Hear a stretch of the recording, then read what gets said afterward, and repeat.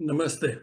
Just a few days back, the headlines shouted the Kenyan government's inability to pay salaries to its health staff.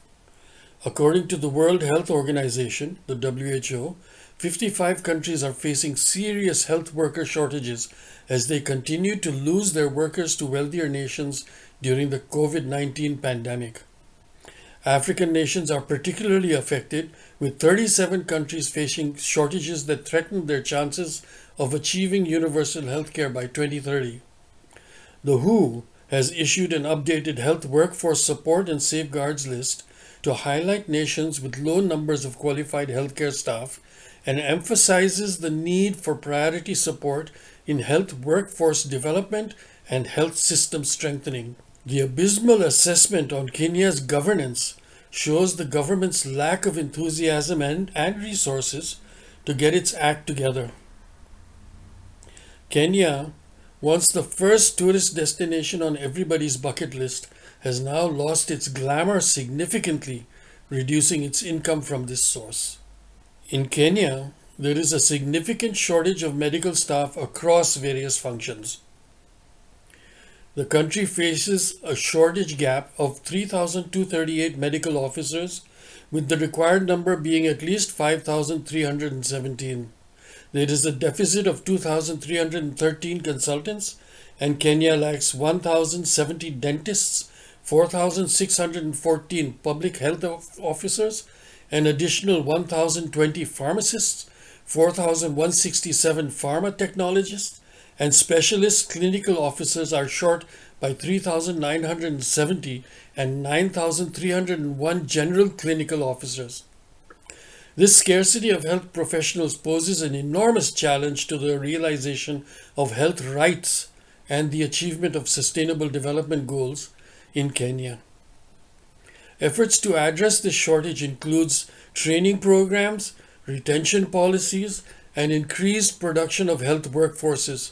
However, with a cash-strapped and ineffective government, one can only see an increase in the despair of the population that now feels the pinch of their decline into obscurity.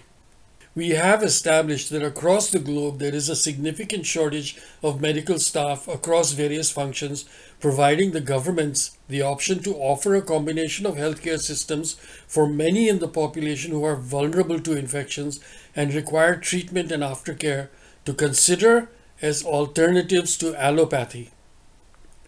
Allopathy uses drugs and surgery to treat serious diseases, but it can have side effects and focuses only on the symptoms.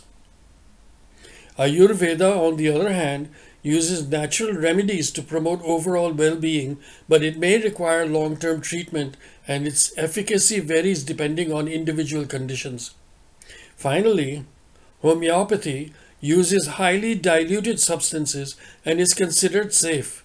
It takes into account the whole person, but it is ineffective for serious diseases and lacks strong scientific evidence.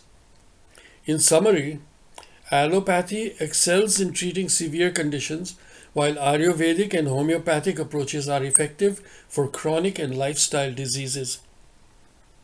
Kenya, like many countries listed as countries failing to achieve their SDG targets for potable water and sanitation, find themselves in the unenviable position of having limited resources to invest in the health and well-being of their citizens, especially children under 14 years who comprise close to 40% of the population. This condition raises the alarm of the urgency to increase the growth of the economy to enable investments in the country's most critical sectors, which they have so far not been successful at doing.